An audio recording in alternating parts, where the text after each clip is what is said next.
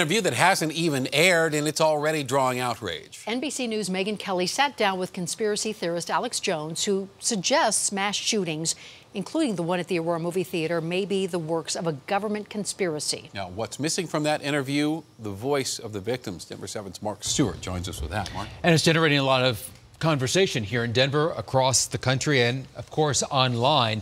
When someone doubts a tragedy in your own community, it becomes very personal. That's why the father of a man killed in the Aurora shooting is talking with us today.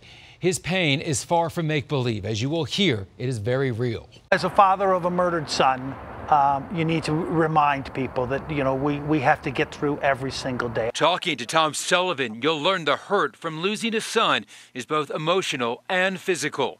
His son Alex died in the Aurora massacre. I had no idea how painful this would be. I didn't know that there is a physical pain that you endure every day. As Sullivan lives through the daily pain, online commentator Alex Jones questions the disaster. Again, it's staged. Suggesting the shooter was recruited by the government. He was just in the neuroscience department there, Department of Defense funded. Outrageous accusations that will be getting primetime attention during an interview with Megyn Kelly. We shouldn't allow someone, him to be able to spout the garbage that he does on a network show. This is definitely a psyop. Unsettling Sullivan and other survivors, including Sandy Phillips, whose daughter Jessica died in Aurora, tweeting, "She lived, she loved, she was slaughtered. Look at her, see her, try to feel our pain." We have reporters and cameramen and news reporters who were there outside of that theater, who saw the bodies,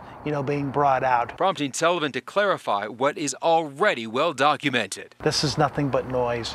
You don't need to hear this. This isn't a legitimate person.